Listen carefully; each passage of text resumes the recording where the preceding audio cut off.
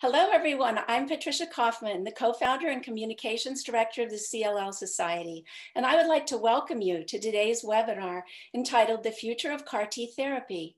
Can CAR T cure CLL? Before we pass the microphone to our moderator, Dr. Brian Kaufman, and today's featured presenter, Dr. Joe Fraietta, who brings us his beautiful slide set, the authority of his long research and clinical experience, and his unbounded enthusiasm for moving CAR T science forward, we'd like to thank Adaptive Biotechnologies, Bristol Myers Squibb, Genentech, and Novartis for making this webinar possible through their grant support. At this time, I would like to introduce today's moderator, Dr. Brian Kaufman, Executive Vice President and Chief Medical Officer of the CLL Society. Thank you, Patty, for that kind introduction. This is going to be a very special hour, and we're reserving a lot of time at the end to answer your questions. So please remember to type those in as we go through, and we'll answer them all towards the end. We're very happy to be able to introduce Dr. Joe Fraietta, who's an assistant professor of microbiology at the Perelman School of Medicine in Philadelphia. And as many of you recall, Penn has a very long and a proud history of working with CAR T and has, as Joe will point out, 2 of their first 3 patients are alive and well and CLL-free more than 10 years out. Dr. Fraietta has developed many novel approaches for the treatment of cancer through genetic modification of the T cells, and he's going to explain how he does that and what's going on there. That's contributed to the initiation of multiple clinical trials and to the FDA approval of the first CAR T cell therapy in 2015. Joe assumed the directorship of the research lab in the first of its kind Center for Advanced Cellular Therapies, where his group led initiations to use CAR T infusion products for key biomarkers, mechanisms of potency, with the objective of predicting clinical responses to adoptive cell therapies. So we can tell who's it going to work for, who it isn't going to work for, and what changes we might be able to make.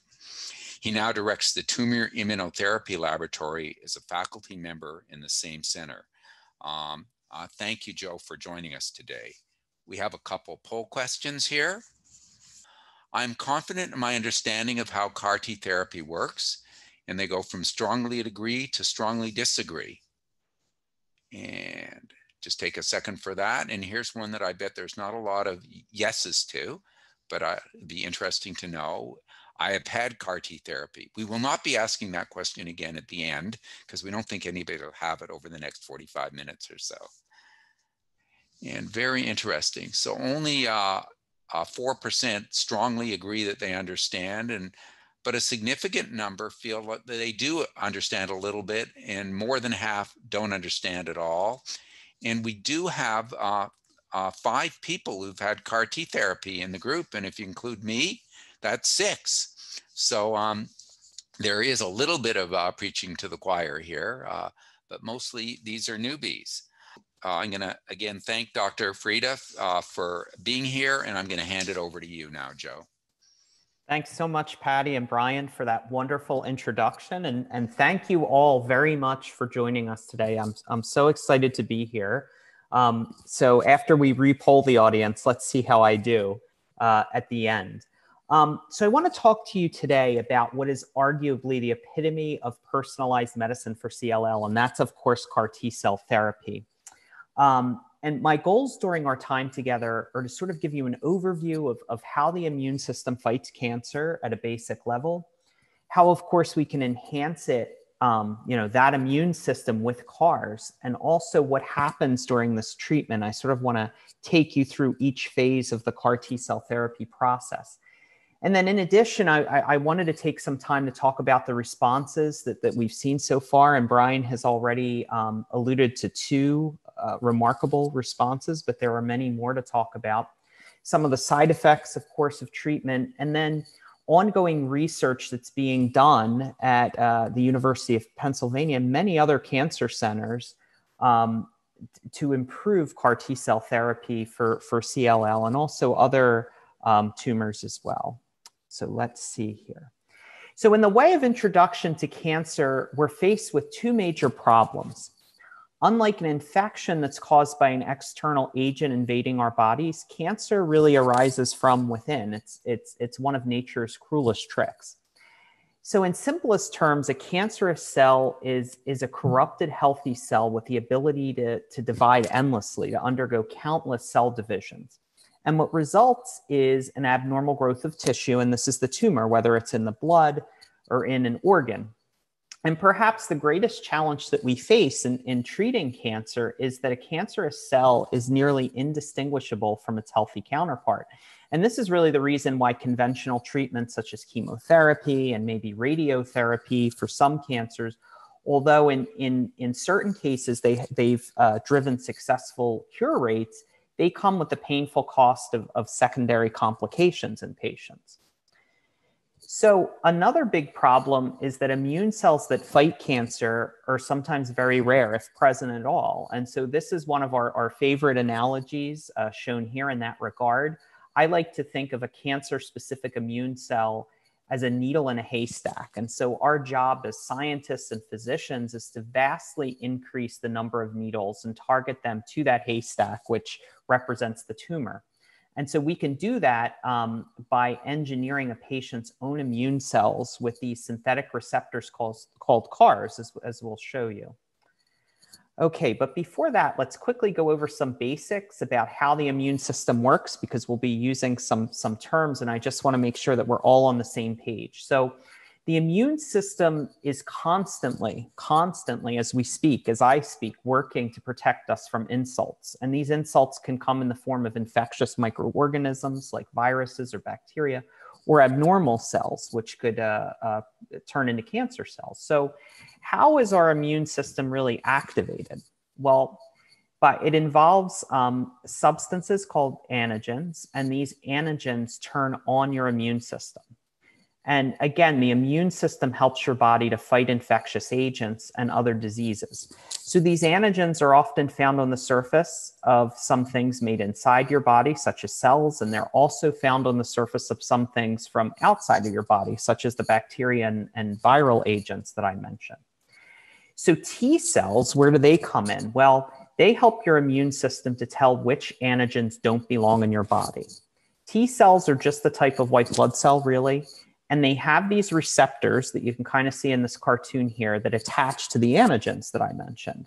And once a T cell attaches to an antigen, it sends a message to other cells in your immune system. And then these cells help kill the thing with the antigen and get that out of your body. So at a very basic level, this is, immunology 101, the basics of T cells. So then what's the problem? Well, unfortunately, the immune system that we're born with, it's not often equipped to win the battle against cancer. But as I said, a patient's own own T cells can be engineered to make these artificial receptors that we called CARs, or chimeric antigen receptors. And that allows them now to seek out and destroy the tumors, as you can see here in this cartoon. So CAR T cells, they're simply T cells from the patient's own body that have been genetically modified in the lab so that they attach to those antigens that we talked about on cancer cells. And once a CAR T cell attaches to the cancer cell, your immune system, again, can send other types of immune cells to kill that cancerous cell population and get it out of your body. So that's essentially, at a very basic level, what we're doing and how CAR T cell technology works. Okay, so what is the CAR T cell treatment process like for patients? So you may hear of CAR T cell therapies being described as autologous cell therapy. So autologous simply means from yourself. So with autologous CAR T cell therapy, some of your T cells will be collected, or sometimes that's referred to as harvested from your blood.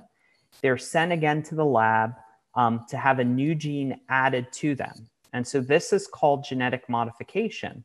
And again, this new gene is the code for that CAR, that synthetic receptor that will help your T cells find and kill the cancerous cells. So once the cells have this gene inserted in the laboratory, they're considered CAR T cells. And then once the CAR T cells are ready, what happens is that the patients get low doses of chemotherapy, and that essentially helps get your body ready so that the CAR T cells could work as well as possible. It's not really done to kill cancer cells at this point. And we'll talk again about each phase of this. So once your body is ready, the CAR T cells are just simply put into your bloodstream. So now let's just look at each phase of the treatment process in more detail, because my goal here today largely is to demystify this for many people so that they could really understand it and, make the best decisions. So the first phase is called leukapheresis, but it's simply T cell collection. And what happens is some of the blood is collected from the bloodstream through an IV line or a leukapheresis catheter. And the blood will flow through a machine that filters out the T cells and some other white blood cells as well. But then the rest of your blood will be given back to you through another IV line. And this process usually takes only 2 to 4 hours. Okay, so this is where we come in the laboratory, the people in the laboratory. So after the T cells are collected, they're sent to our labs.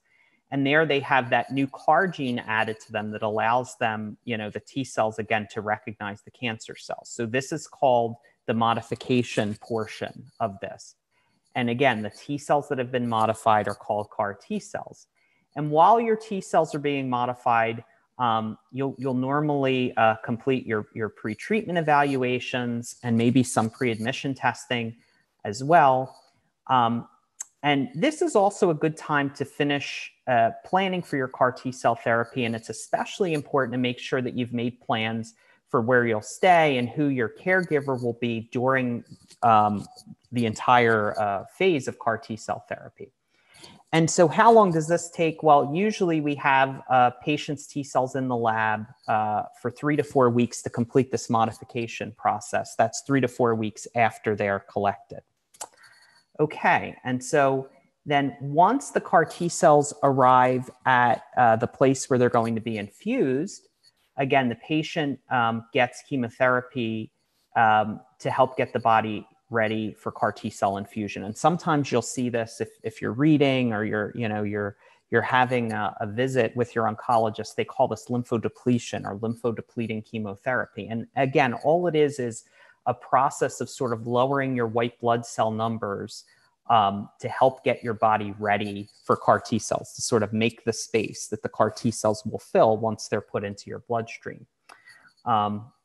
And this is usually done a few days before the CAR T cell infusion.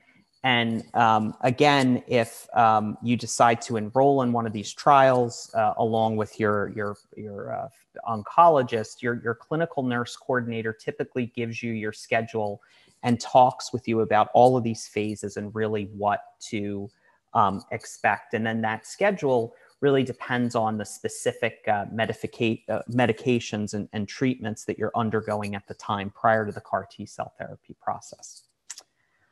Okay, and so if you're having an inpatient CAR T cell infusion, you'll be admitted to the hospital, and this usually happens the day before the infusion takes place. And it's the CAR T cells are usually given to patients in the hospital room. But there are other options as well. And so if you're having an outpatient CAR T cell infusion, your infusion's given at an outpatient center, like a cellular immunotherapy unit. And now a lot of cancer centers have these.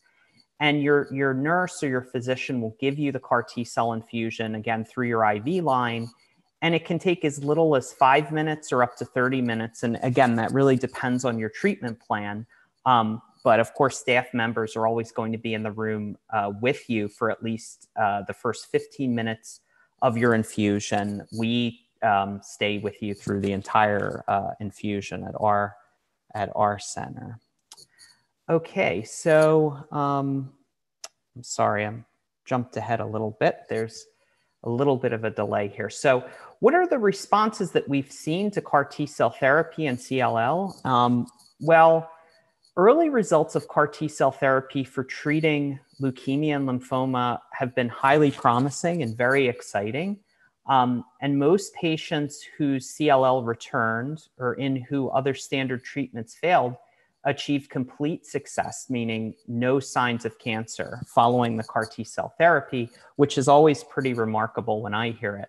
And notably, as Brian talked about when he introduced me, the first 2 patients who we treated at the University of Pennsylvania just had their anniversary, and they actually remain in remission more than 10 years later, and they have no detectable evidence of CLL by any measure. So I really think that that highlights the power of CAR T-cell therapy. And, you know, I always like to say that CAR T-cells are unlike any other drug. They're a living, replicating drug.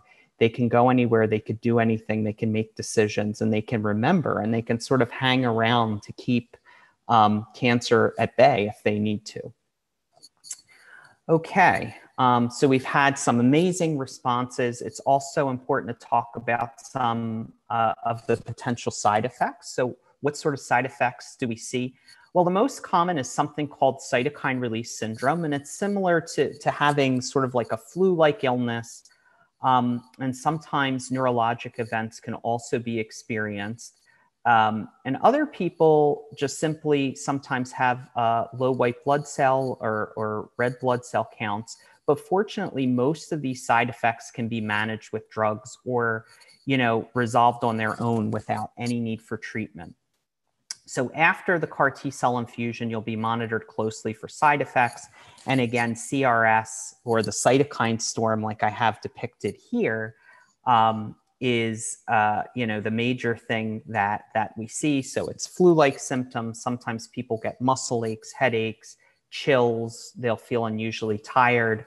And not everyone gets the same types of side effects. Everybody responds differently to this therapy, but there are some common things that we see in multiple patients, and cytokine release syndrome is one of them. But what, again, I want to emphasize is that a lot of these side effects are not permanent, and that your care team is going to watch and monitor you carefully for any signs of these side effects, and they'll manage the side effects.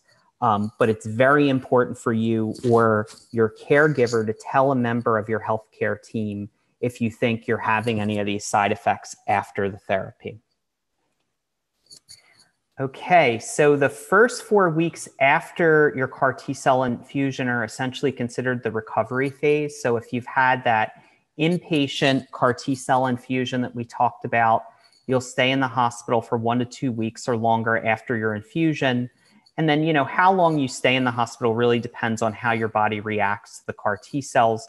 But during this time, your clinical management team is going to watch carefully and monitor you again for these side effects. Some of them require closer monitoring than others.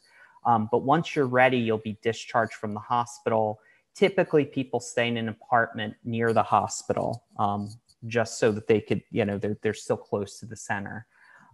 If you've had outpatient CAR T-cell infusion, typically individuals, they'll have daily appointments for the first couple of weeks after the infusion. And, you know, starting about 2 weeks after the infusion, you'll have appointments less often. But that really depends, again, on how you're feeling. And then long-term recovery is different for everyone, and it depends on your specific situation and how the cancer reacts to your CAR T-cell therapy. But again, your clinical team will really tell you what to expect. Typically, patients have appointments after 30 days, 100 days, and a year after CAR T-cell infusion. And you know, during these appointments, you'll have tests to check on how you're doing. So that's sort of the recovery phase. So you may wonder, what's the current status of FDA-approved CAR T-cell therapy for CLL? Where are we at the moment? Well, right now, the FDA has approved CAR T-cell therapy for adult patients with certain types of lymphoma and for children and young adults with acute lymphoblastic leukemia, or ALL, but that haven't responded to other forms of treatment. CAR T-cell therapy isn't yet FDA approved for CLL, but we're hoping that that's coming soon. There are, however, approximately 30 clinical studies across the globe that are currently recruiting patients. And this is generally for people with highly relapsed and refractory disease that's not responding to some of the conventional treatments that you may have heard about in other webinars. But there are about 430 CAR T-cell studies actively recruiting patients with a variety of cancers across the globe, and that includes CLL, other sorts of blood cancers, and also solid tumors as well. Okay, so how does CAR T-cell therapy compare with other treatments for CLL that you may be on or that you may have heard about? That's sort of a difficult question to answer, but I would say that the major advantage is that CAR T-cell therapy, what we hope is that it's a single infusion that again requires, like we spoke about, at the most 2 weeks of inpatient care, and then it's done, right? So that's what we aim for, sort of a one and done, a one-time infusion, and then again, that living replicating drug to just persist, right? And that's clearly different than other therapies. And so also when CAR T cells are effective, they can induce deep clinical remission, and there are not many treatments for CLL that I know of, at least, that can induce those deep, sustained, and complete remissions that you'll see with CAR T cells. So I would say that those are the major differences. So now that we've gone through the basics, I'd really like to talk about the most exciting part, and that's what's on the horizon. So, you know, a lot of patients often ask us, where are you going next? And after we have this initial, hopefully FDA approval of CAR T cells for CLL, how can we make these CAR T cells better? So we and others are studying CAR T cells in combination with various anti-cancer drugs. And I'm going to elaborate on one particular drug, ibrutinib, that some of you may be on at the moment. But this approach, this combinatorial approach, appears to enhance the CAR T cell effect in clinical trials of CLL. Other studies are evaluating whether, you know, other sorts of interventions like checkpoint inhibitors that you may have heard about that sort of take the brakes off of the immune system, whether these sorts of things can increase activation of CAR T cells. Also, we and others are trying to develop CAR T cells that can be controlled, perhaps by having, you know, signals that are engineered into the CARs that allowed them to be killed and eliminated from the body if needed. But I think the more exciting research in this vein is trying to regulate CARs. So to turn them on, to turn them off, to turn them up, to perhaps turn them down, you know, at will biologically. And this knowledge should improve really the safety of this approach. And we're also planning on conducting biomarker-driven trials of CAR T cell therapy that I'll discuss in more detail in just a few moments. Okay, so, you know, sometimes the success of CAR T cell therapy that I mentioned has limits, really. And that's really what I wanted to emphasize here. So CAR T cell therapy, particularly the original strategy that targets the CD19 antigen on the surface of tumor cells, it can work differently depending on what type of leukemia is being treated. So compared to the high complete remission rates in pediatric and young adult acute leukemia that I mentioned earlier during the presentation, CAR T cell therapy drives complete remission in only about 26 to 28% of CLL patients, those couple of patients having that, you know, 10 years of long-lasting remission highlighted in this category. And so we and others have been really doing research for quite a long time to figure out, you know, why this is. And some of the potential reasons for these disparities in the clinical outcome that we see between acute and chronic leukemia are listed here. But I just wanted to emphasize that, you know, my mission really in life and in my career is to make CAR T cells work better for CLL patients. And we won't stop until we have something that works for most, if not all, individuals with CLL. So really, again, I think this is the future of immuno-oncology. Okay, so again, a major finding from a few years back is that ibrutinib that I told you that I would, you know, elaborate on which some of you may take to manage your CLL. It works remarkably well in combination with CAR T cells. And we found that this drug actually repairs defective T cells that we often find in CLL patients. And that makes for a more potent therapeutic product when we make these T cells, a patient's own T cells, into CAR T cells. And so at the University of Pennsylvania and at other cancer centers, physicians are currently testing this combination in clinical trials, enrolling at the moment CLL patients. So I think that this is very exciting. And we have strong initial evidence that CLL patients with specific populations of T cells that can sort of be considered as a biomarker are more likely to respond to CAR T cell therapy. And so these cells that form this biomarker can be easily identified in a preliminary blood test. And as Brian mentioned at the beginning of the seminar, the ability to select patients most likely to benefit using these biomarkers would have a tremendous clinical impact, as CAR T cell therapy would really only be applied to patients most likely to experience remission. And that would allow other patients who are unlikely to respond, other patients who may not have this biomarker, to pursue other treatment options, because CAR T cell therapy, of course, may not be appropriate for every patient. And so an exciting recent finding is that we discovered that the minimum dose of CAR T cells needed to drive long-lasting, durable remission is actually a single cell. And this was a case that we published a few years back. So the patient whom I'm referring to in this case, he was 78 years old when we first saw him, and he had relapsed through multiple conventional treatments. And then he decided to enroll in our trial of CD19 targeted CAR T cells to treat his CLL. And in a series of fortunate events, he had a delayed expansion of his CAR T cells after we put them into the bloodstream.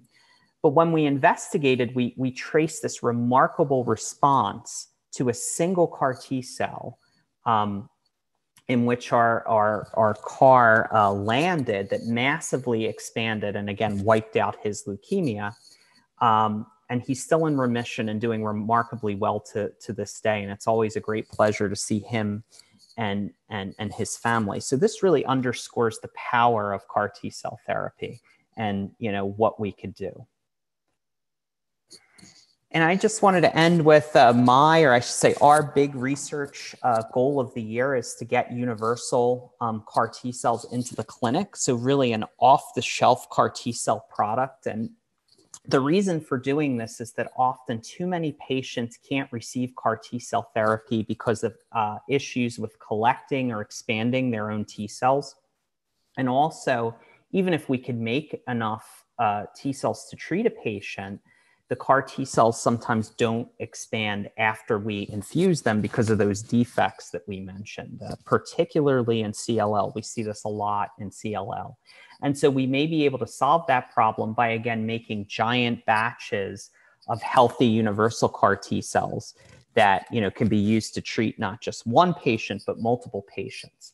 But the big challenge here is that, you know, this is a bit like organ transplantation. And so to make universal CAR T cells from a single, maybe healthy donor that we could give to multiple unmatched or unrelated patients, we need to edit genes in the T cells to prevent them from attacking the recipient's normal tissues, and also to prevent the recipient's immune system from rejecting these engineered universal CAR T cells.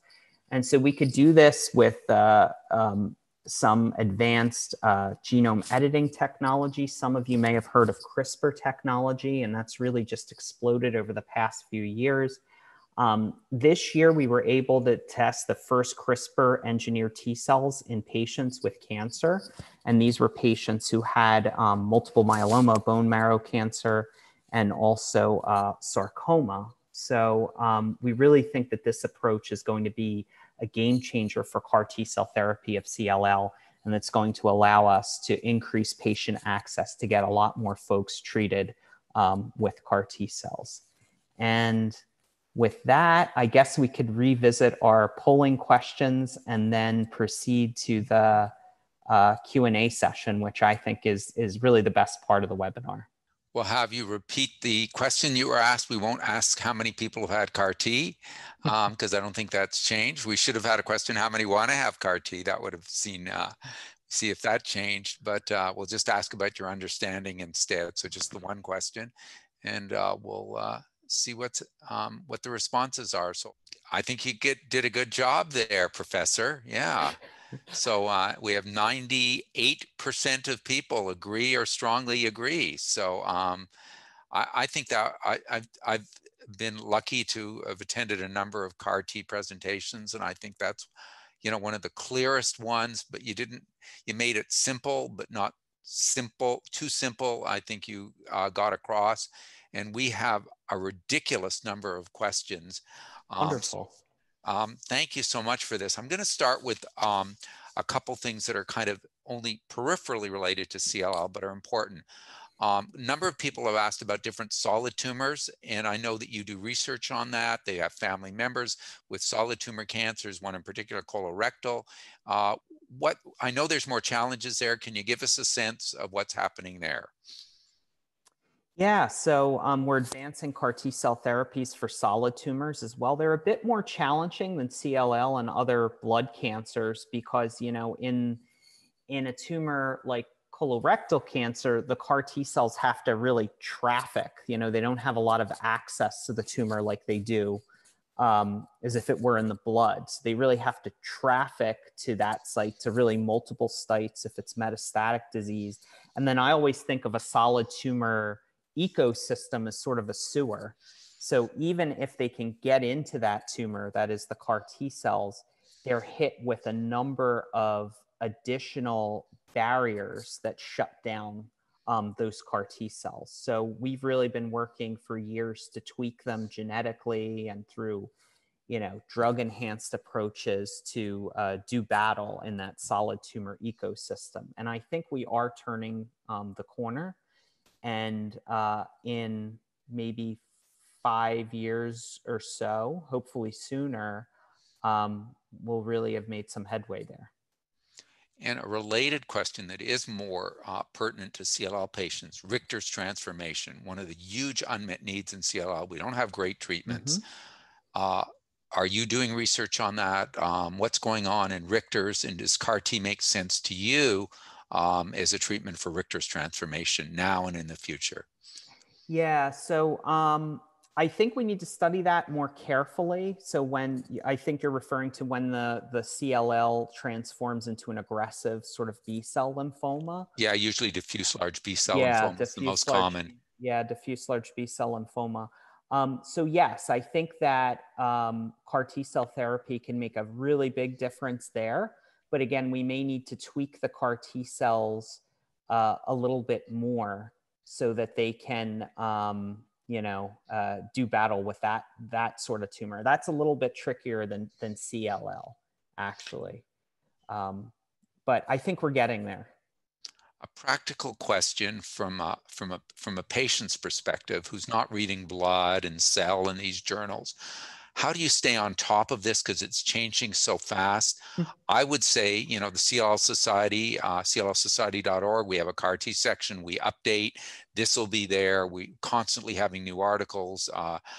Dr. Fraietta is writing stuff for us. We just put up an interview with Dr. David Maloney out of Seattle Cancer Care Alliance, another pioneer who talks about maybe moving CAR Ts up in treatment. But besides our website and some stuff from LLS, do you have other things you advise patients who want to stay on top of the CAR T literature? Yes, I think so. You know, the resources that you've made available through the CLL Society are just tremendous. And we didn't have that years ago, right? When we started this, and this was so experimental, and we had only treated a handful of patients. So there are tons of resources out there. There are tons of advocacy groups. I think we just have to be careful that the information that we're getting is medically and scientifically accurate. So it's always, you know, consider your sources. But we have wonderful resources here at the CLL Society that could hopefully help our patients and caregivers vet some of that information. But just, keep reading, keep getting smarter, right, Brian, which is one of your main themes. Yeah, smart patients get smart care. Absolutely. So you've hinted, and I've heard hints that FDA approval may be coming. Can you give us any more meat on those bones, any more sense of, because we know patients are waiting. Right now, the only way you can get CAR T as a CLL patient is through a clinical trial. Right. But do you have a sense? Is that going to be next year? Do you know any idea on? I know that the FDA doesn't call you and say, Joe, what do you think? Could, but what do you know about this, or what is your hunch? Because you're close to these sources. I think it's going to be happening soon. I know that sounds lame because I don't know when soon really is. I was hoping that it would have happened already, but I think as we're a 26 to 28% complete remission rate, not only at Penn, but at other centers. It's reproducible. Memorial Sloan Kettering had a paper out, last year. That's sort of the complete remission rate. But my hope is that as we combine these CAR T cells with some of these targeted agents like ibrutinib, and now we've reported that we've really, really increased that overall remission and complete remission rate, that might be the FDA approved product, a combination like that. But I don't have a sense in terms of when it's going to happen. We've certainly demonstrated that it's safe and feasible. So I'm just hopeful. So let me push on that. I have a couple questions that go in that direction. The combination with ibrutinib seems to, in CLL at least, improve response rates. And not only you, but Dr. Tanya Siddiqui and the City of Hope and the JCAR, the Lysocell product seems to do a lot better, much higher response rates than that 27% were reported at ASH. Do you see that combination? And a second question on that, does it have to be ibrutinib, or could it be acalabrutinib or zanubrutinib, one of the other BTK inhibitors? There was a couple questions about that. Or is it too early to tell? Yeah, that's a great question. So and I know you've had John Bird, occasionally do the CLL Society panel talks and webinars. And so I started studying the combination of ibrutinib and CAR T cells with John. And ibrutinib, unlike some of the other agents that you mentioned, it's sort of a dirty kinase inhibitor. So it doesn't only hit BTK, but it hits another target called ITK and T cells. And it was one of the kind of serendipitously good discoveries in my career because, there's some data out there that if you hit this other target in T cells genetically, that it actually suppresses the T cells. So we started looking at this combination because we thought that, okay, ibrutinib's becoming the standard of care for our CLL patients.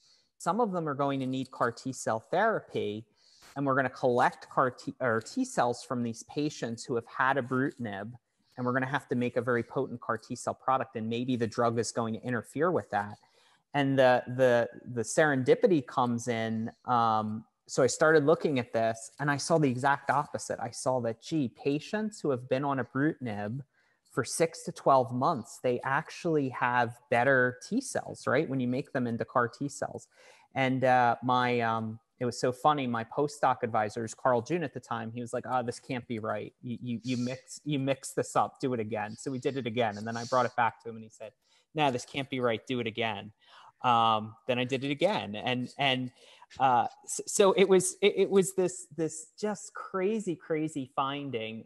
We still don't know why ibrutinib exactly makes the T cells better. And, it also hits the CLL cells. So you would expect maybe an additive effect, but it also does something to boost the potency of T cells that we don't quite understand. So I'm not sure if the other combinations will work as well, but we're hopeful. Right. They haven't been studied, and ibrutinib has only really been studied in the last couple of years. Right. And I have to say, one of the reasons I chose the trial at the Fred Hutch was because it was involved having to be on ibrutinib for months before and months after. And I know that now there's other trials going on where ibrutinib is a critical part of that. Let me ask you a couple questions about trials. there's a lot of CAR T trials out there. Do you have any advice to a patient if they're interested in CAR T therapy, how to search for a clinical trial or what's going on? Sure, a great resource, and it's very user-friendly, patient-friendly, is clinicaltrials.gov. And you just basically type in CAR and CLL, and you'll see a bunch of things that come up. And then you can refine that search by filtering. So what I tell patients is, check that box to filter the trials that are actively recruiting patients, and you can also filter it, geographically by where the cancer centers conducting the trials are. So again, clinicaltrials.gov is an excellent resource. All right, and there's questions on for some of our more sophisticated patients on CAR NKs. And I know MD Anderson has done some research and other people on that. Can you explain the differences and where you see the future in that? Yeah, so that's engineering a different type of immune cell called a natural killer, or NK cell, with a CAR. So using an NK cell instead of a T cell, really.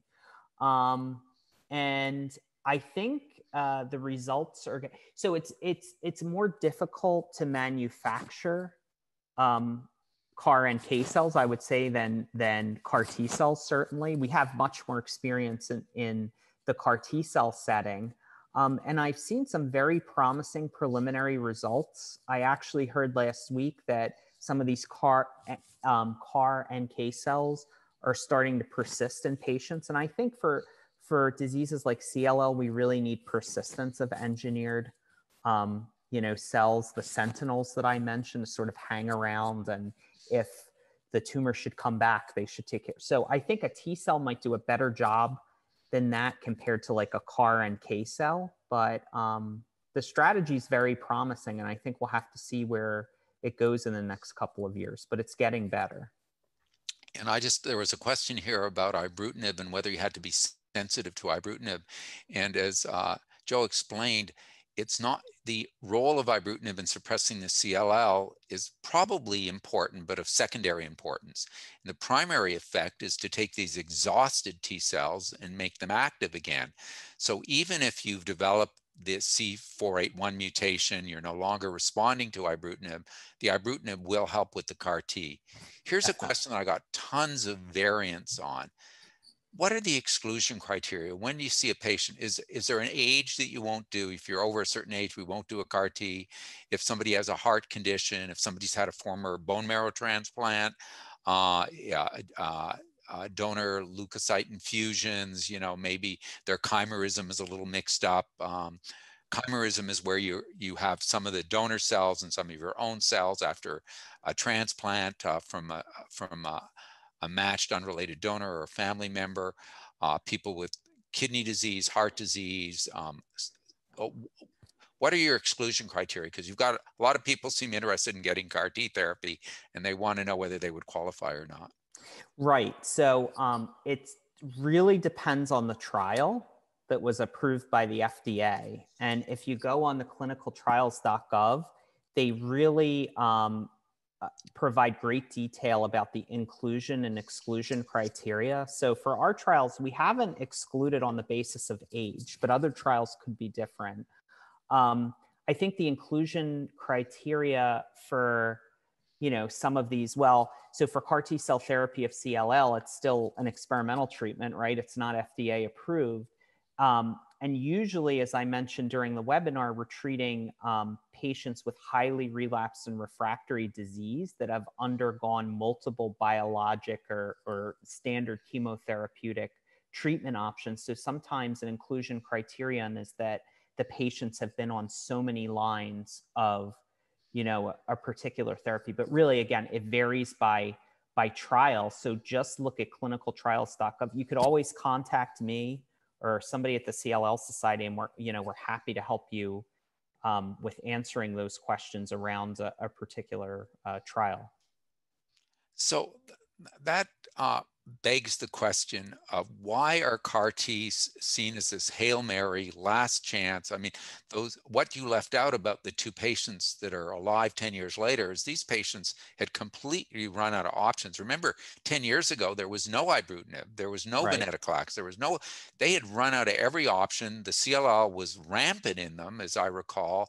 These were people who wouldn't be around if they hadn't enrolled in these clinical trials. So it was really a desperation move for these patients to try, a really early trial of something.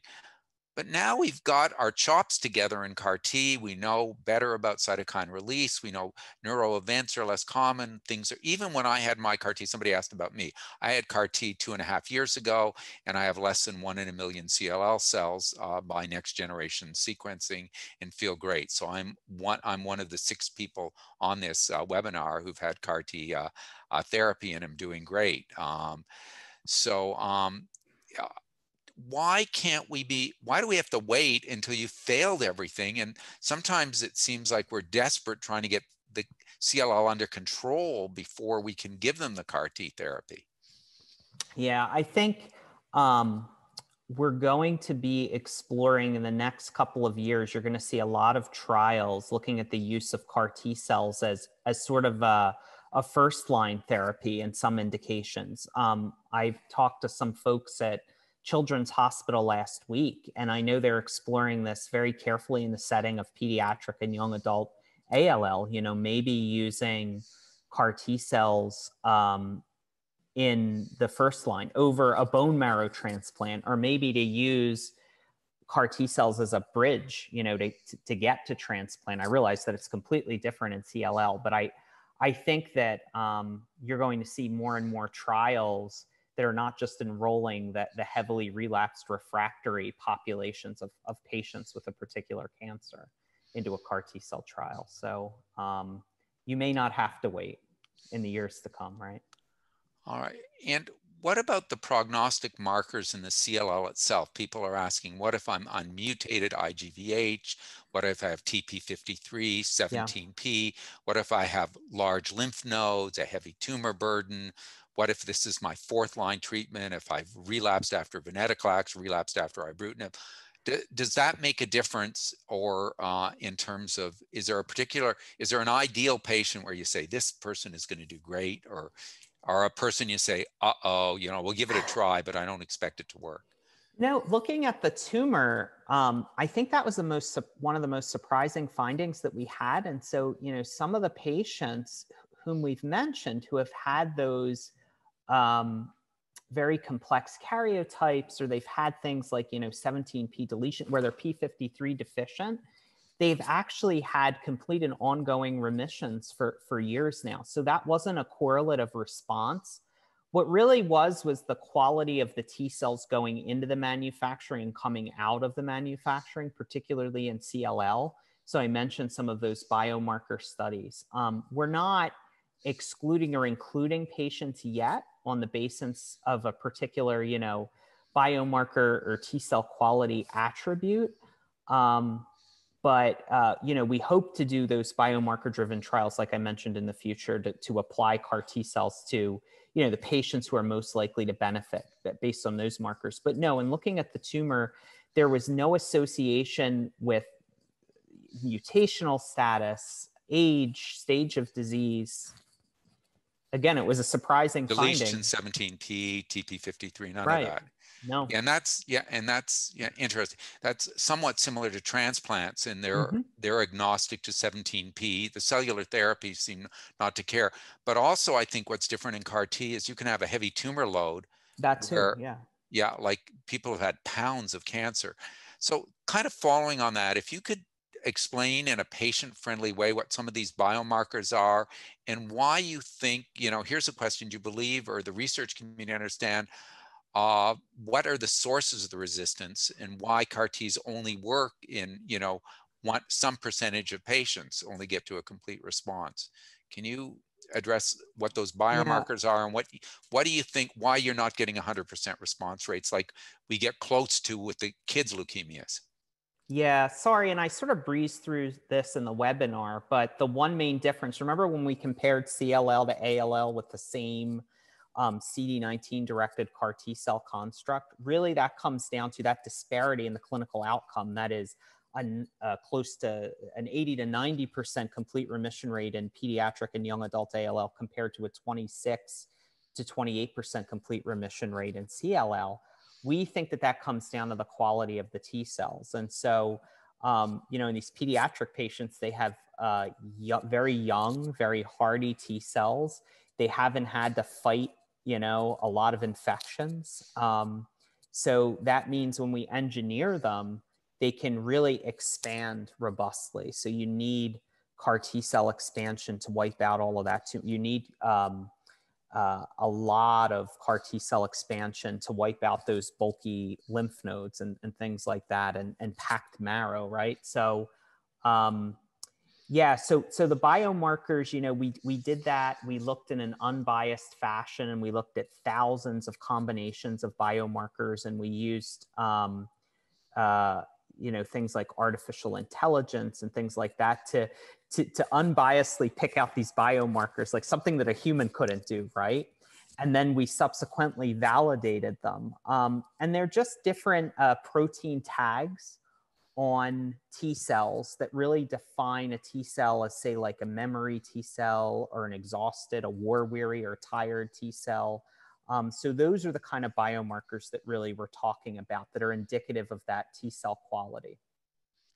So we have a lot more questions. I'll see if I can get through a couple more. There's no way. We have well over 100 questions here. Immune function after, does your immune system reconstitute? And what about needing IVIG? I've read papers where people remain not having B cells, and they're not able to form antibodies. And especially in the COVID era, we're a little worried about that. So what's the story there, Joe? Yeah, so in CLL, most of the patients who we talk about who've had these long-term durable remissions for, you know, more than a decade, they are B-cell aplastic, meaning that they don't have, with our therapy, normal B cells that make antibodies, as you talked about, Brian. And so that was kind of the expected consequence of targeting the CD19 protein with our CAR. CD19, it's not exclusively expressed by the leukemia cells. It's exclusively expressed, or it's also expressed by normal B cells. And so, you know, one way that we can get around that immune deficiency that's essentially happening by wiping out the normal B cells with the CD19-directed CARs is through immunoglobulin supplementation. And there are physicians in our center, and I know other centers, and going to meetings and conferences and things like that, who are tracking infection rates and looking at the susceptibility of patients who are B cell, maybe aplastic after CAR T cell therapy, you know, to things like the seasonal flu and now other things. But other than that, these patients have been able to live very normal and healthy lives. So I think it worked better than we ever expected. So let me ask you a question on the persistence of, and this is my question, the persistence of the CAR T cells. I understand that there's two factors that kind of go into the success: the massive expansion of the T cells. So how big is that killing frenzy when that goes on? Mm-hmm. And then how long they persist in their, and I think am I right in understanding it differs? Like the UPenn product might be different than the Bristol Myers Squibb product, or which is more important? Because I have no CAR Ts. I have no measurable CAR Ts. That doesn't mean I don't have CAR Ts. I just can't find them down to 1 in a million.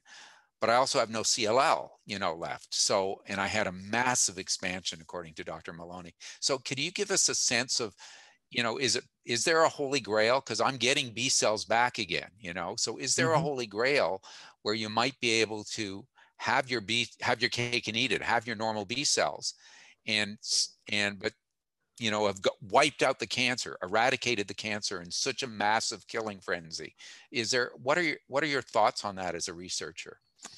So I think in advanced leukemia, I think all of the evidence from our group and other groups has pointed to the importance of long-term persistence of these CAR T cells. With that said, Maybe there is a holy grail out there. I think you wouldn't need persistence if you could wipe out every single, CLL, BCLL cell in that first wave of CAR T cell expansion, perhaps, right? Or maybe you get, short-term persistence that gives you that, as you mentioned, in your case, a very deep molecular remission, whereby, looking at next generation sequencing, you can't detect any BCLL clone. So if you could do that with a single infusion of CAR T cells and they don't persist, I think that would be the holy grail, right? And then you could reconstitute and get your normal B cells back, and you wouldn't need immunoglobulin supplementation. So maybe it's possible. A couple real quick questions with kind of yeses or nos. Yep. CAR T in Canada, do you know anything about that? Yeah, so we've looked recently. One of the patients from the previous panel contacted me. I didn't see any open trials as of a few weeks ago in Canada, but I'm not really sure if that's developed any further. You can get CAR T more than once, correct? Yes. Yeah. Why not freeze the cells when they're young and healthy? I'm diagnosed with CLL. Why not just, we have the ability to do that. Centrifuge them off, send them to you guys, put them in a deep freeze, and when I need it, they're ready and they're not beaten up. Yeah, I think, it's not a bad idea if it's done correctly at a center like we have. I think we need a lot of infrastructure around that. We'd be preserving apheresis products from so many patients. So we really need, I think some of these like commercial cell banks promising to do that are not FDA regulated. I don't think that that's a good thing. So we don't have the infrastructure to really do that, but it is a great suggestion. We probably should be doing that, right? Get them young, get them before maybe all of these subsequent rounds of chemotherapy. Yeah, I'm going to answer a question and then just finish with one last question here, and that is the people ask if you've progressed on ibrutinib, can you still get CAR T? And the answer is yes, because it's not that effect. So the last question is kind of about different markers. Like, we know drugs like rituximab target CD20 is very effective. Why is it CD19 and not CD20? What other markers and where are things going? You hinted at this CRISPR technology. How advanced is that? Where is that going? Because right now you use a virus, right, to insert the DNA. And that's been very successful, but isn't it possible to leave that viral step out and with CRISPR and just insert what you want with the CRISPR, which is like cut and pasting the DNA? We hope so. And we're working very hard on scaling such approaches out and to get away from these viral, CAR gene delivery approaches. And that would also increase accessibility because it takes a long time and it costs a lot of money to use, these viruses. And they also randomly put that CAR gene into the gene. So we really can't control where it goes, right? So I think, yes, in that regard, CRISPR is the future. Let's find the perfect site to cut and then paste that CAR transgene. And CD19, CD20, ROR1, other targets that you're looking at? Yeah, we pursued CD19 because we can find that on B cells early on during B cell development, more of the like stem-like cells, and the BCLL cells are more like that. So we thought that we could wipe out more, maybe less differentiated BCLL cells by targeting something like CD19 over CD20.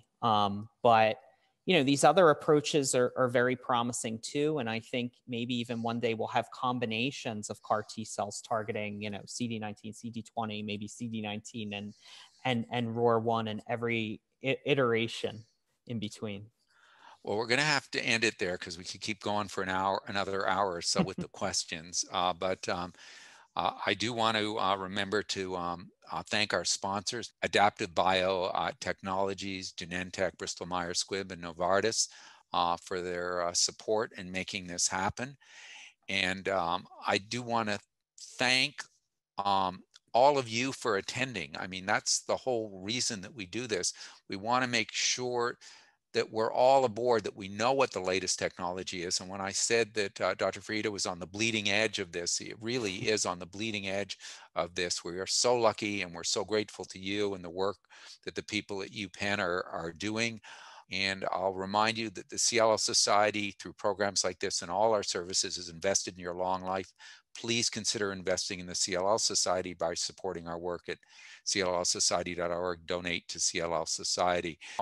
And we just had a meeting this morning before this is going on. And Joe, I hope your ears are ringing, because we have big plans for more CAR T happening next year, because I think next year is going to be the breakout year. I think I'm going to stick my neck out and say, I think there's a really good chance that in 2021, we'll have approved CAR T, and you won't have to go through a clinical trial to get to it. And we've done some groundwork, myself and some other organizations, to make sure that Medicare and Medicaid will pay appropriately for it. So there will be ancillary expenses, but usually the private insurances follow what Medicare and Medicaid do. So I think that there's reasons to be optimistic that this is going to be a viable approach for all of us in the next year. So thank you all for attending. Thank you. And thank you, Dr. Fraietta. This was Thank fabulous. you. It was great. Thanks, Take everyone. care.